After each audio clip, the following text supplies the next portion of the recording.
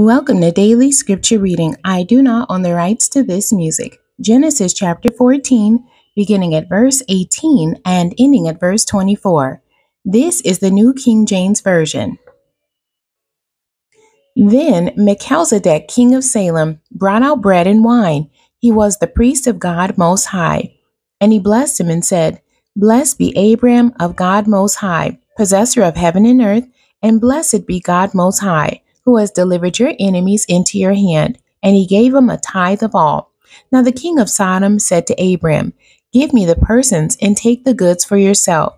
But Abram said to the king of Sodom, I have raised my hand to the Lord, God Most High, the possessor of heaven and earth, that I will take nothing from a thread to a sandal strap, and that I will not take anything that is yours, lest you should say, I have made Abram rich, except only what the young men have eaten, and the portion of the men who went with me, Aner, Ashcol, and Mamre. Let them take their portion. The end. God bless you, and thank you for joining me today.